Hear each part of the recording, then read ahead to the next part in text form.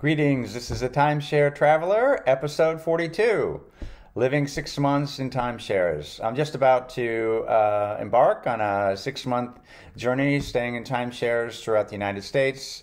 Pretty exciting for me, and I think it's pretty exciting for a lot of people. I think this should be an interesting thing for, exercise for everyone to look at. How do you want to change your life? If you want to see more of the world, this is a great opportunity. So what I'm going to do is this is kind of the overview. Why would anyone do this? And I'll go through that. What are the economics? What are the trade-offs that I'm making? And what are the possibilities? And how can I do this? So what have I done to put myself in a position where I can do that? So before I do that, I'll go into a little bit about my channel, and I hope you subscribe. And then I'll go into the details of those of the overview. Hi, this is Cliff, and I'm your timeshare traveler. The goal of my YouTube channel is improving your timeshare travels. I'll do this through timeshare video reviews, tips for using timeshares, and much, much more. I can be found on Facebook at Timeshare Trav, Twitter at Timeshare Trav, and on the web at www.timesharetraveler.com. And if you like my videos, don't forget to click subscribe below.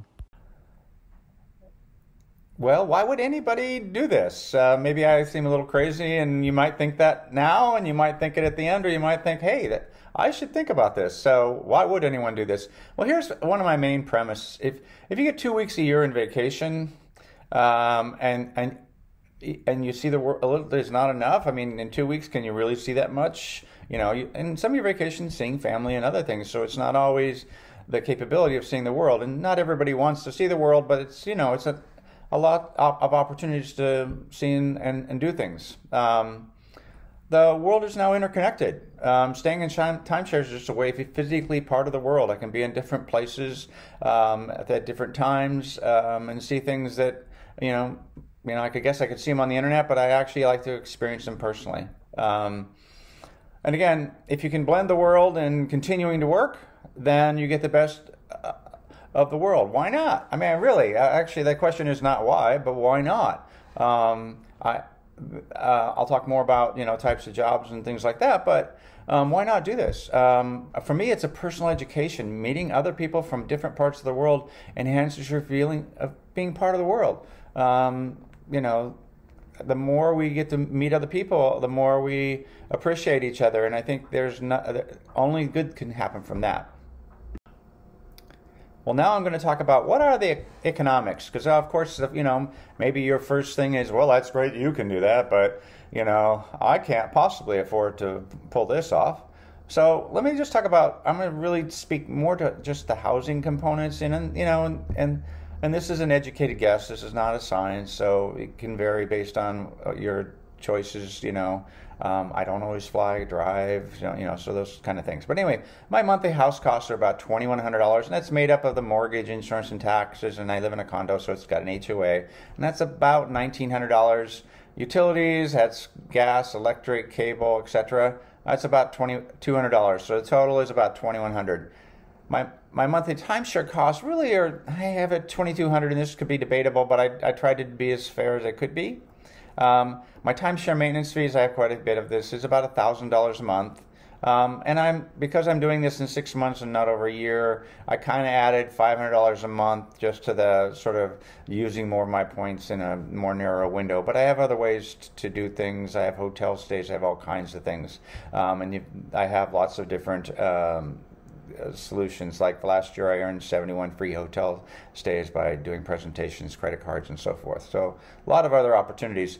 I also have extra expenses that I wouldn't have if I was staying in my house. I have a little more gas, I have some rental cars, I have some airfare and Uber when I don't have a rental car. So often I'll go to Hawaii and I'll rent an Uber. I'm staying on the beach. If you do Uber, you stop at Costco, you load up on food, you get to the timeshare, and then you enjoy the timeshare. And the thing's right close to it, and then you move to another one, and so forth. So I added about $700 a month. So that's how I came up with my $2,200. Those costs could be debatable. Should mention I don't pay utilities or anything like that I do have to pay when I'm staying in a home. So then what can I rent my house for? Well, I can rent it, and I'm giving you the cost after maintenance management fees. So I have a management company. I have some rental properties, and they will just manage this one like my other rental properties, and that means I net about $2,000. So really, my monthly costs are $2,100, but really $1,900 of that is really the house. So I actually come out $100 a head, but really the way to look at it is it's cost me an additional $200 a month based on my monthly timeshare costs than it is renting out my house. So that, to me, the freedom, the enjoyment, all those things for estimated cost of $200 a month, it's hard to beat. And granted, I've invested in the timeshares, and that's money spent in the past. And again, my point here is the rent pretty much offsets the house costs. So it's really down to what is the travel cost that I've got going. And again, I mentioned the travel costs are just a little higher. So there you have kind of like, if that's your, I can't do this because it costs too much, that's what I'm able to do. So now let's talk about what are the possibilities. There are a lot of new job options made possible by technology, and I guess there's a downside with COVID. There's been definitely a downside. Don't get me wrong, but a lot of visual meetings have occurred. I do that with my kids.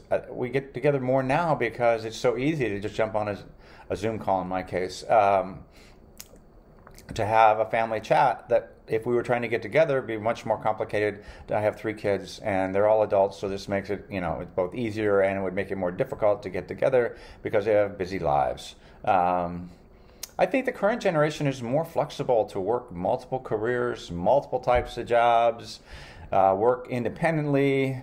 This leads to a less grounded society, but the tools allow you to stay grounded with your friends, and I just talked about that with your friends and your family.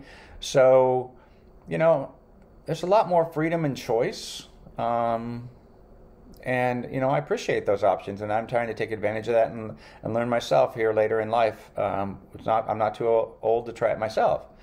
And again, communication allows family. I do weekly Zoom calls when I'm traveling a lot. It's now possible to work remote. There's a lot of certainly information and information technology, engineering, those fields. Even medical work now is you can do, you can contact your patients remotely. So I don't know, I'm not that much of an expert in that area, but I'm just saying some of us need to sort of just think through and stretch what the possibilities are. And I think that's part of the challenge is just stretching. What do you want to do, and what's important to you, and what do you have to do to get there? I'm studying for my real estate license, for another example, so there's now abilities to sell real estate on a virtual basis, and that looks something that's interesting to me. And again, some people get can live wherever they want, and they are working on remote projects. The standard consulting job where you'd get on a plane on Sunday night, and get back on a plane on Friday and come back home. Now, why not just do that all virtually, coordinate with the teams, have team meetings, you can do that all virtually, and you can be pretty much anywhere. So that's a career example that might work for many of us. The rise of Airbnb and timeshares replacing the corporate apartments. I haven't actually seen a corporate apartment. That used to be the standard thing in cities, particularly in large cities. You see corporate apartments, and now you just see Airbnb and timeshares and things like that. So I think there's a lot more choices and a lot more that supports this lifestyle. And again, if you've got kids, we just came out of an environment where we had online learning. Now, there's a huge debate there, and I'm not going to try to take sides, but again, if you as parents want that lifestyle and you have children, say from middle school and on up, you don't have to say, no, I can't do this. There are options that could make it work.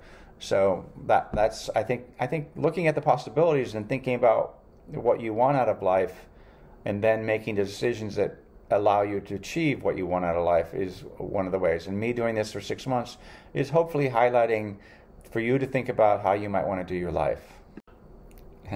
So I guess how can I do this? Well, I have a job I can do anywhere. I've morphed into a semi-retired. I do a real estate investment, and I have property managers. So I just need to communicate with my property managers and anybody doing maintenance or so forth on that. I also am talking with realtors, and might become one.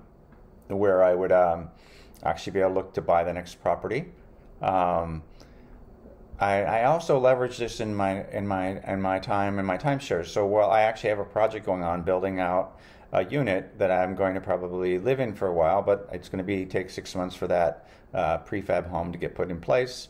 Then I'll move into it and it'll lower the cost because I can be owner occupied, and then I'll start looking at that, and then maybe in 6 months later I'll go traveling again looking for the next property. So it really works as a way to maximize my income. So I'm actually adding $2,000 a month, as I mentioned earlier, to my rental stream, and living in my timeshares, which is somewhat of a fixed cost. My maintenance fees I look at them as fixed costs, and I'm just leveraging that to work. And I like sharing my experiences. Here I am right now, just sharing my experience and really trying to open up. I think there's a possibility for more people, and if this lifestyle is interesting to you, great. And if it's scary, don't. But that's what life's about: is you get a single-use event, and you get to do what you want to do. And this is what I want to do, and I'll just share that with you. And that's the options. And I do a lot of reviews of places I stay, so that other people can see where they could stay, and hopefully those have been helpful. And anyway, so I meet incredible people when I travel. I just, they're not rich and famous. I view it as normal people, more often maybe retired right now, but I'm starting to see more and more people with younger children, and I often ask them why they've done what they've done, and so forth. I keep in touch with my friends and family via video calls. I don't really sacrifice that much. I mean, I haven't done a lot of international travel because of the pandemic, but my gym is pretty much anywhere in the U.S. I pretty much can get a gym, or, the timeshares have pretty good gyms in some cases, in many cases, I should say. I buy food at Costco, and Costco is pretty much anywhere in the U.S. It's on all the Hawaiian Islands, just so you know. First thing I do is I get out of the airport, I jump in my Uber. You can add a stop in Uber, and the stop is Costco.